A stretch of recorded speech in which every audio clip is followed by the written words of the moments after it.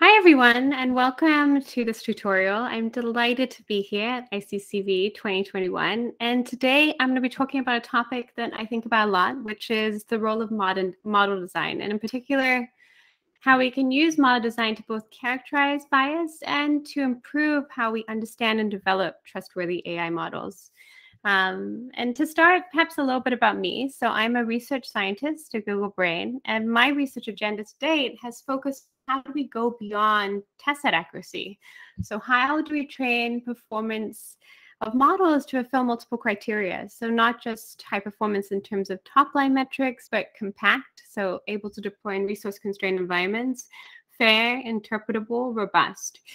And in many ways, what I'll be talking about today is the interactions between these criteria and how often understanding these interactions can pave the way for a more sustainable approach to mitigating model bias.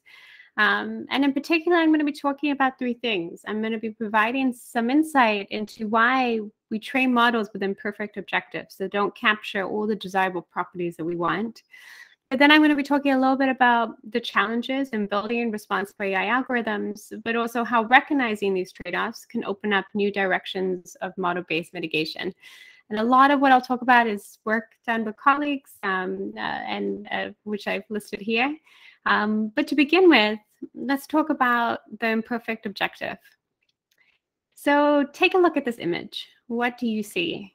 And perhaps take a look at each one. Maybe after you've looked at it for a little while, you may notice that these are slightly unusual versions of familiar objects. So it's a chair, which doesn't quite look comfortable to sit on. It's a fork, which would be hard to pick up. These are actually a series of objects by an artist called The Uncomfortable, and they're designed to be very uncomfortable for humans to use. And what's interesting is that perhaps the question that we care about a lot when we think about responsible AI is, what if discomfort is not uniform, but it's instead targeted? What do you notice about these two pictures? Anything out of ordinary? So these pictures are two examples of hostile architecture. So they're designed to prevent people from lingering too much in one space. So the benches are designed to prevent you lying down to spend too long, and the studs and the cement are also to prevent you from sitting down. And these would disproportionately affect people who don't have another place to go, so who use public spaces for long periods of time.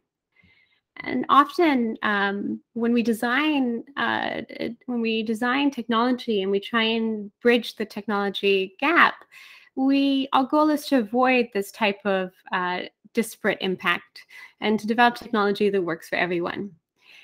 But achieving this requires understanding how our modeling choices impact downstream impact. And in many ways, this has been complicated by the fact that over the last few decades, performance of the model has been treated as synonymous with the pursuit for top-line accuracy. This is in part because our models for a very long time were not particularly good. So it was quite exciting to achieve more and more breakthroughs just in terms of top-line performance. But it's also because in many ways, we haven't really had a rich discussion around how this metric is insufficient. So test set accuracy does not guarantee that the trained function fulfills other properties that we may care about. So we may have different formulations of loss, but we rarely codify in that loss the properties that we would like our model to achieve beyond just test set performance. These typical loss functions like MSE, hinge loss, cross entropy impose no preference of functions that are interpretable, fair, robust, or guarantee privacy. And in many ways, we shouldn't be surprised when we train models with objectives that don't contain these criteria and they end up not fulfilling them. Donald Knuth said, and I like this quote a lot, that computers do exactly what they're told, no more, no less. What I take away from this is really this idea that a model can fulfill an objective in many ways while violating the spirit of said objective. I want to talk about this idea of learning a high accuracy without true learning by also bringing an example of Clever Hans. So Clever Hans was a rather famous horse in Berlin between 1891 and 1907. And Clever Hans was famous because Clever Hans was remarkably good at solving arithmetic functions, identifying colors, counting the crowds, so it became a rather important attraction. And the longevity of the fame existed because no one could understand why Clever Hans was so good. And it took a dedicated commission to actually isolate how Clever Hans did this. So the Clever Hans was a great example of high accuracy without true learning, because it was the design of the experiment was such that the Clever Hans only did not get the answer right when the person asking the question did not know the answer. And this was used to deduce that, in fact, Hans was answering correctly by picking up on microscopic facial clues from those that asked the question. So, in fact, this happens quite often in machine learning. We have high accuracy without true learning. And this is because the underspecification of objective function often leads to undesirable model behavior that is often called shortcut learning. So in front of you, you see two images of a cow. Which image do you think the model gets right, and which one does it get wrong?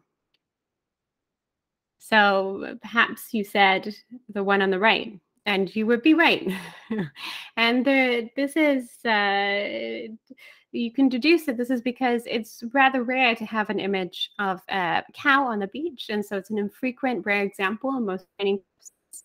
And thus the model doesn't learn to recognize it. What about the one on the left, this limousine? So we have the left and the right. Which one? So if you chose right, you're again right. And this is because the model, again, has learned to correlate the more dominant pattern of limousines in urban environments versus limousines in ice. And so it's thrown when it's presented with a limousine on ice. And we see this in countless cases. So this is a great example. This was an API that was released publicly, and it's a captioning API. So it captions images. And on the image on the left, it captions this image, a herd of sheep grazing on a lush green hillside, but there's no sheep to be seen. And it's because perhaps the correlation of images it's seen of sheep have always been in these very luscious backgrounds. And then we have this picture of a child holding an animal, which is actually a lamb, but it's captioned dog. And again, we can infer that perhaps the training corpus had many, whenever a child was holding an animal, it's more likely to be a dog. So this is perhaps funny or odd, or we can laugh at it, but when it happens in sensitive domains, it can be a huge cost to human welfare. So two examples here. One is skin lesions. And in this case, there was the use of a ruler used to photograph one type of malignant tumor. And the model learned to associate the presence of the ruler with the condition. In the second work, it was the presence of a metal tag, which one hospital in particular would place on patients. And the model learned to associate this with the over-indexing of cases from this hospital. And in both these cases, these are not generalizable patterns, because when we release them out into the real world, there will be no rulers and no metal tags. And so we have to understand how we can prevent these type of generalization failures, where a model achieves high accuracy on the test set, but doesn't generalize beyond in a real world environment. So shortcut learning, as I presented it, is really due to this relative over-underrepresentation of training features. So a model may learn to correlate blonde with being a female because there's far males in a training data set, for example. It results in higher error rates on the long tail, the underrepresented features on the data. So how a model treats these underrepresented features often coincides with notions of fairness. For example, in work on gender shades, the authors showed that facial recognition APIs, which are commonly used, had far higher error rates on Black women in particular relative to other subgroups. Work on geographic bias and how we collect data sets shows that models perform far worse in locales that are undersampled in the training set. And there's work which also shows that this can propagate undesirable spurious correlations in how we treat things like gender or stereotypes about gender. So this paper is a fantastic title. Men also like shopping and cooking too. And it shows this over-indexing on a dominant pattern and propagating that forward so we can scale the biases in our data set by not paying attention to this. So how do we mitigate this undesirable model behavior? Firstly, let's talk about what we mean by fairness. So this really encapsulates preferences about how our trained model should behave on a subset of sensitive or protected features. And there are legally protected features. So certain attributes are protected by law. In the US, it's illegal to discriminate based upon race, color, religion, sex, national origin. But this is very fluid and differs by country. In many cultures, the notion of protected attribute may be different. It may be something like caste, or maybe something like tribe, or even the speaking of a different language. And when we talk about protected features, we also have to be that this is very correlated with what we call proxy features or sensitive features. So for example, income, eye color, skin color, accent, locale can be very related and implicitly capture the protected feature. So even though they're not protected by law, they are often correlated with protected attributes. So our choice of tool to mitigate and audit these algorithmic biases will depend to a large extent on whether we know, firstly, the sensitive features which are adversely impacted. And secondly, and this is something I really want to talk about, the assumption that there's comprehensive labels for these features. So on the one end, if we have a known concern, we know a priori what we're concerned with, and we have comprehensive labels, there's a large body of work which kind of guides how we should both audit and mitigate. So we can track impact using intersectional metrics. So we can use metrics like accuracy, false negative rate, false positive rate. And this requires good balanced test sets that are representative of the actual use cases for the model in production. An example of this type of intersectional audit would be something like gender shades, which evaluate classifies performance across genders, skin types, intersection of gender and skin type. And when these labels are known and complete, it opens up a range of remedies to mitigate impact. So we can rebalance, we can reweight, we can remove problematic feature from the training set, although this is not always feasible. For example, if you think about an image, removing an attribute is more complex because what does it mean to remove pixels from an image? And in fact, by removing, we may end up perturbing the distribution in unexpected ways. But with enough labels, this is definitely a more feasible path. It also opens up model-based mitigation strategies, so changing the optimization function so that we avoid disparate impact on certain labeled subgroups, rate constraints, for example. But the case I really want to talk about today is perhaps a more realistic case. So what about where we don't have complete labels for the sensitive attribute we care about? And this is more realistic because despite the emphasis on situations where we do have comprehensive labels, for example, can you spot a metric on this list which doesn't require labels? And this is a list of very typical guidance for practitioners about how they should audit their data. But you'll see that most of our remedies are centered around this assumption that we do have comprehensive labels. And I would argue this is a tenuous assumption. More often than not, we do not have comprehensive labels from human annotators. This is very typical for high-dimensional problems that we see in computer vision. And oftentimes, it's time-consuming or expensive, and feasibly expensive to comprehensively label. For example, for high-dimensional problems, you may have an image like this. This is an image I took while I was in Portugal in 2019. It feels like a lifetime ago now. But I was in Portugal, I took an image of a church. And perhaps the top label you would annotate is church. But you could easily add many different labels like bird, nest, street, cross, statue, window, window grid, and perhaps these labels are correlated with each other. This brings me to the second point that's difficult, which is that labeling just the protected features is insufficient. We also need to label all the proxy features. So consider this task. So we have this set of animal images, and we're trying to predict sleeping or awake. And so if we consider species to be the protected attributes, so we have little kitty cats, and we have lion cubs here. In fact, we can actually not use this feature or try to remove it in many different ways. But there may be other variables which are proxy variables. For example, you'll notice all the images of the lion cubs are outside and all the pictures of the cats are inside. And so we would also have to label all those proxy features to make sure that they weren't being leveraged by the model.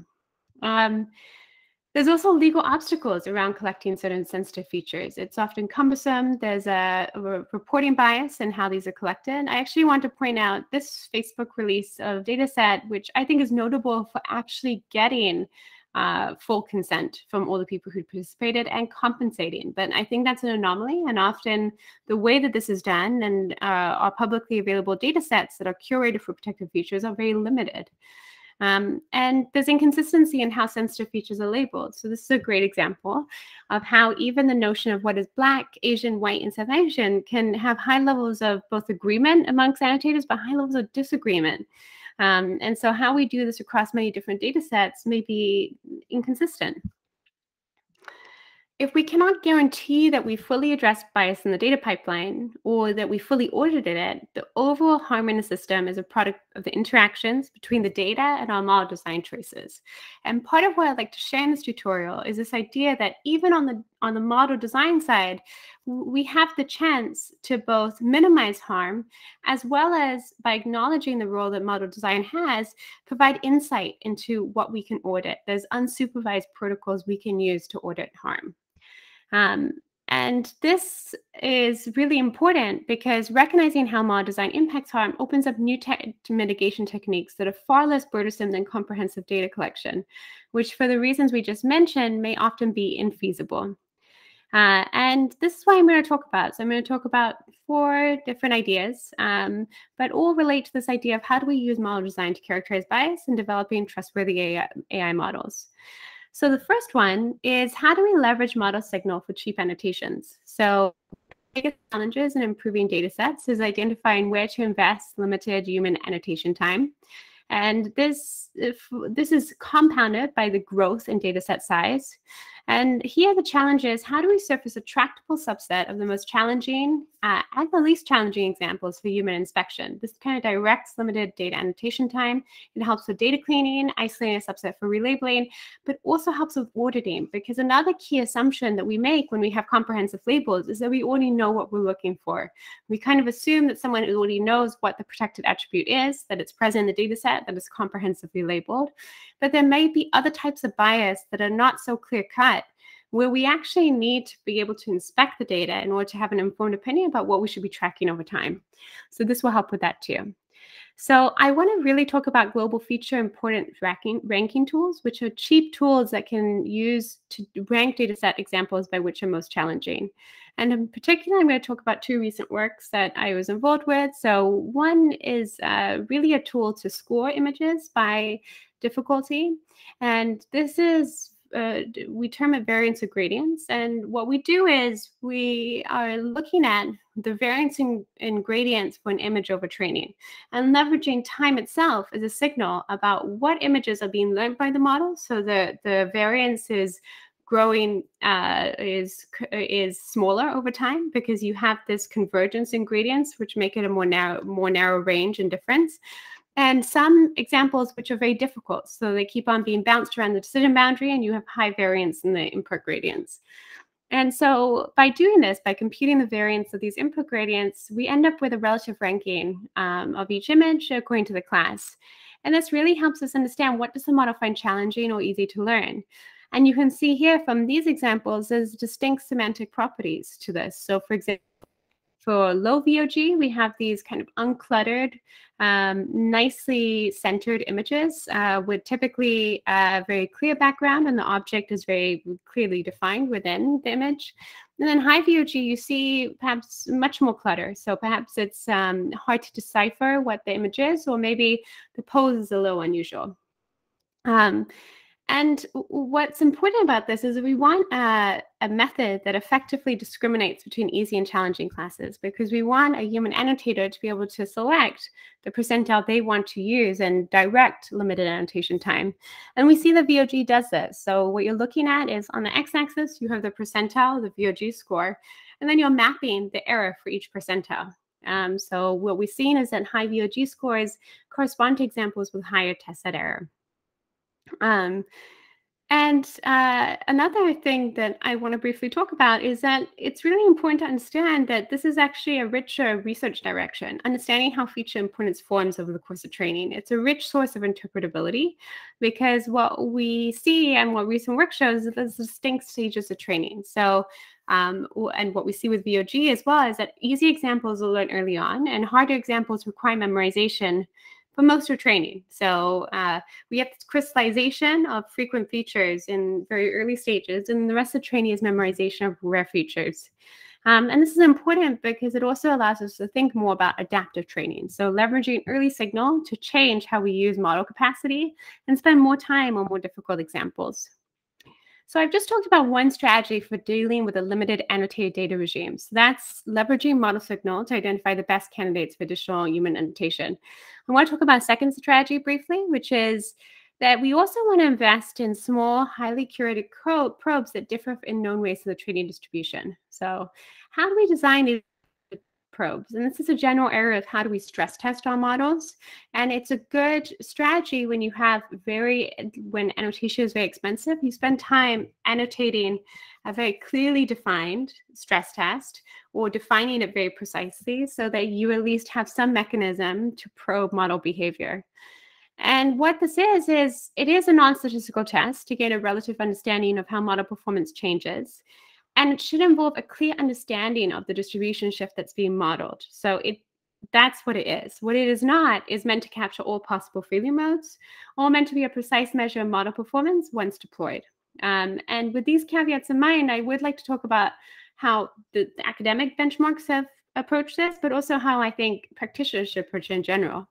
So academically, we have various academic benchmarks for robustness testing. So I'll briefly mention ImageNet A and ImageNet C, but there's now a quickly growing zoo of different ImageNet letters. And ImageNet A is this natural adversarial examples, and ImageNet C is applying to corruption. So you can see what the commonalities are. They're modeling very specific types of distribution shift. In the case of ImageNet A, it's the difficulty of the example that's being varied. So it's testing model performance on perhaps examples that have already been pre-identified as particularly challenging. And ImageNet C is applying corruptions where for a human, we can still identify the image. And it's asking, given this corruption, does the model still identify? There's also things like the WILDS benchmark, which is testing very specific types of distribution shift. And what I think is important is that the best stress tests will also leverage domain knowledge. So here, as practitioners, setting aside subsets of the data not to be included during training, the different known ways from the training set distribution is very important. And some suggestions of how to do this could be from a time range from the training dataset range, from a different geography than the training set dataset locale, or from users who use a different device.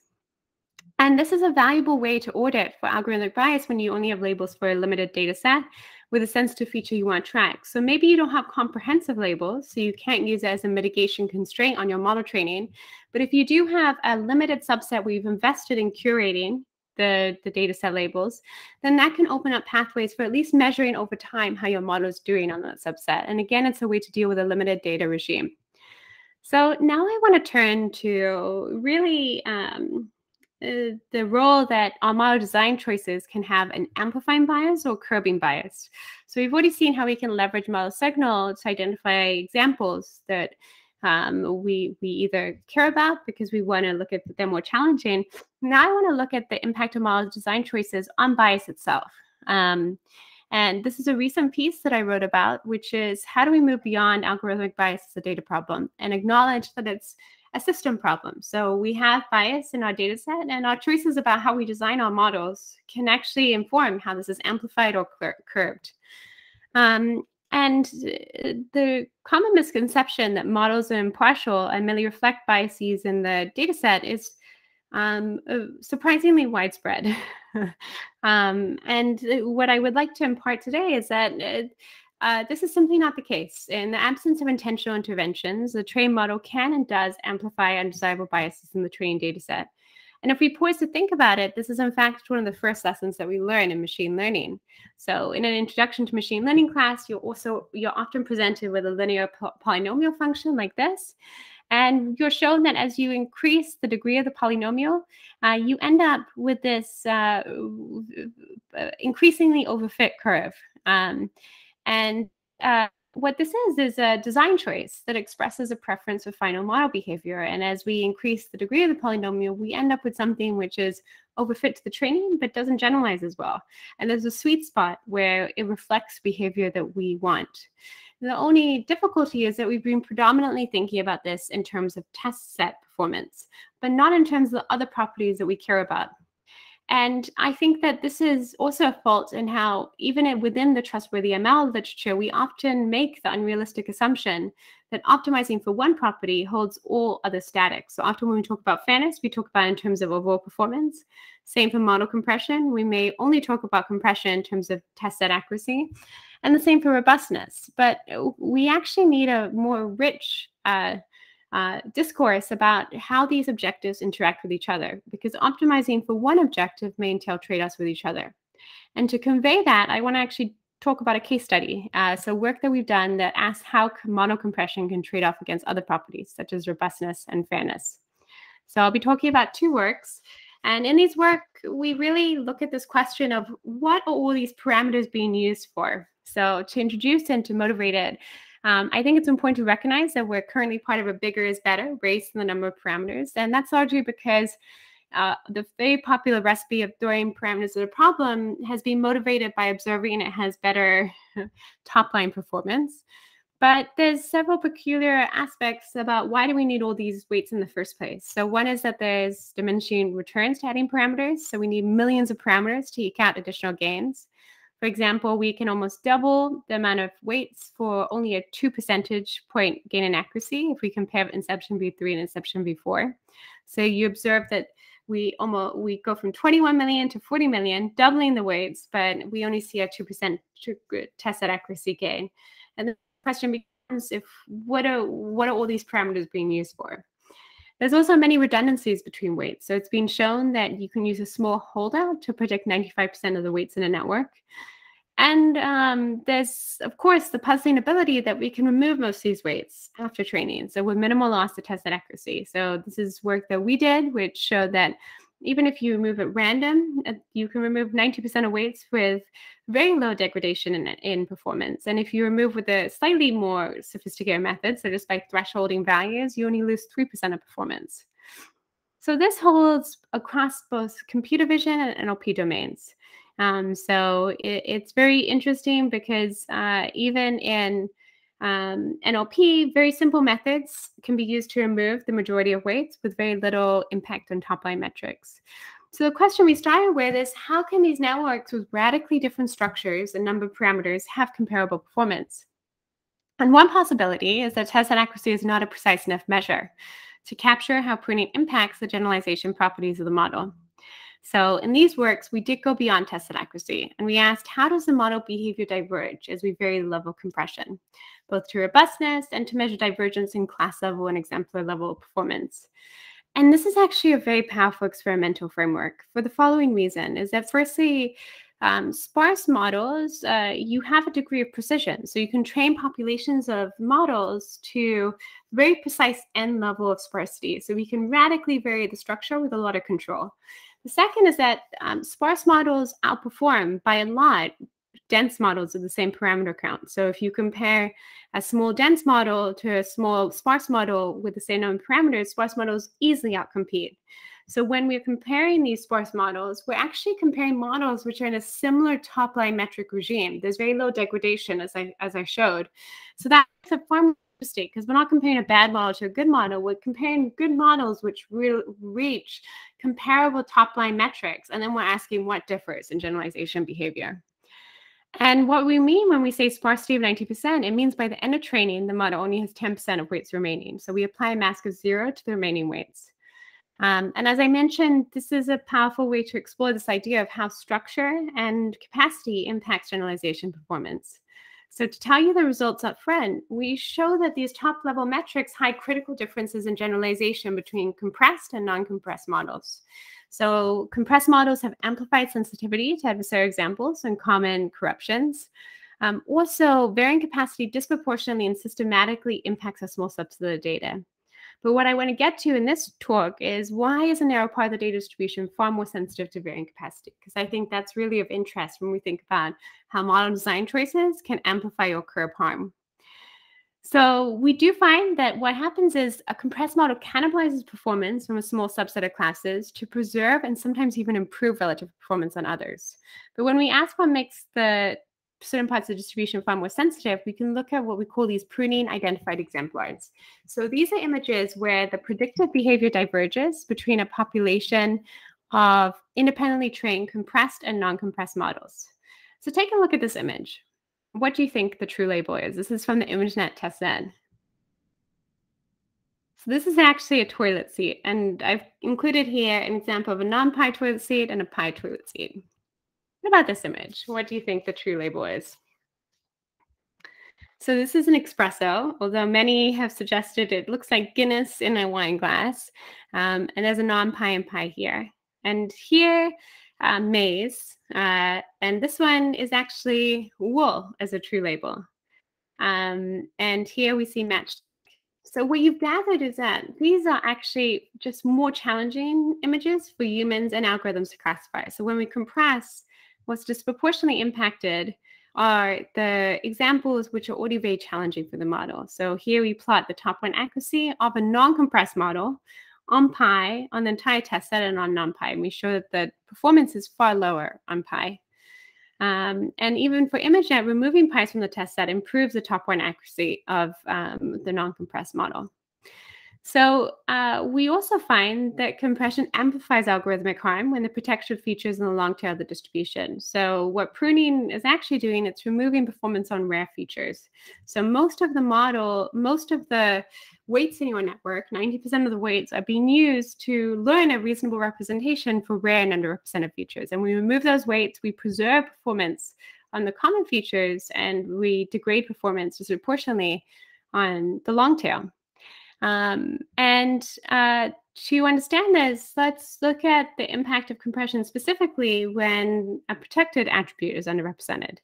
So here we show with far fewer examples of blonde male and blonde old in the training set, that these are disproportionately impacted when we prune. So these are cannibalized essentially. And we replicate the same on civil comments. So this is the task of detecting civil comments.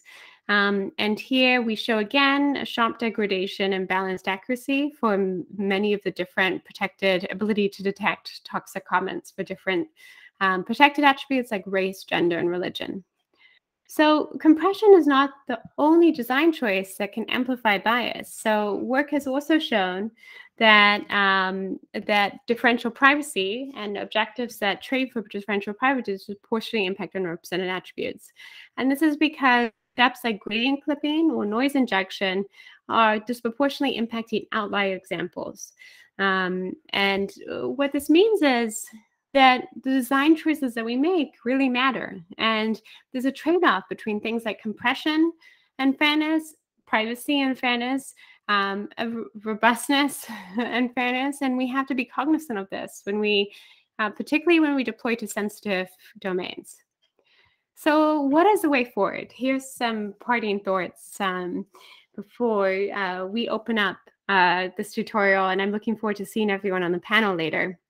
So Alan Blackwell said in 1997 that in computer science, many subgoals can be deferred to the degree that they become what is known amongst professional programmers as somebody else's problem. And I think that the belief that algorithmic bias is only a dataset problem invites this diffusion of responsibility, this idea that this is someone else's problem, it doesn't belong to people who design algorithms. But this also misses important opportunities to curb harm and to design techniques that actually improve these trade-offs. So deploying an algorithm involves many different steps. We've talked about some of them today: data collection, data labeling, training using some specified objective, deployment, and the interaction of the algorithm with the deployment environment, and how that informs the data that's collected itself to retrain the model. However, the machine learning research community has disproportionately published around one step, which is training. How do we use objectives and metrics in an open source curated data set? So we typically abstract away data collection and we abstract away deployment.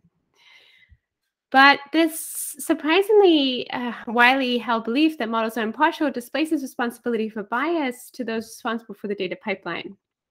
If bias is not fully pipeline, harm is a product of both data and design choices. Model design choices can and do amplify harm. And the truth is, most of the time we can't fully address bias in the data pipeline because it's typically very hard to ensure that we've comprehensively labeled all the data. And a priori, we know all the different biases we have to be cognizant of. This is compounded by the fact that we have ever-growing data sets. And so realistically, we have to think about all the aspects of our system that can curb harm and all the intervention points where we can both audit and also intervene to improve our trade-offs. So understanding the interactions between modern data, I believe strongly, can open up new mitigation strategies for designing models that are better specified. And I've talked about two main ways. I think that one is this idea that we can leverage model signal to direct human time better, to think about what examples we need annotation for, and also to think about adaptive learning strategies where we spend more time on certain examples than others. The fact that most of our capacity is being used to encode a representation for a small fraction of the data set tells me our capacity is not being used correctly. The fact that most of training is used for memorization, but early examples are learned very early on, and then we're spending most of our training on a very small fraction also tells me that we're leveraging a very inefficient training process. And we can think about, revisit our protocol and leverage signal to really allocate resources better. This is a quote that I like. Lord Kelvin reflects that if you cannot measure it, you cannot improve it. So acknowledging that model design matters has the benefit of spurring more research focus on how it matters, and will inevitably surface new insights into how we design models to minimize harm. I've actually included some data work that has come out since we did this comprehensive order of compression and fairness trade-offs that already has proposed new ways to design methods that achieve better or preferable trade-offs in terms of robustness and fairness. And I think that's a key component of progress, is that we have to articulate the benchmark of progress in order to attract the relevant resources for it. So understanding our risk profile of different design choices helps spur progress. It helps us allocate resources. So practitioners should prioritize additional time for audits and models that are compressed or trained to be differentially private, because we know that these models are higher risk. But it also guides the development of new techniques. So we've already seen work which really minimizes amplification of bias and the sensitivity to adversarial examples. So I'm going to close there. It has been such a pleasure. It's been wonderful sharing some of these questions as part of this tutorial, but please do reach out. I've included my email here and I'll be at the panel later today. So thank you again to the organizers of ICCV and looking forward to continuing this discussion.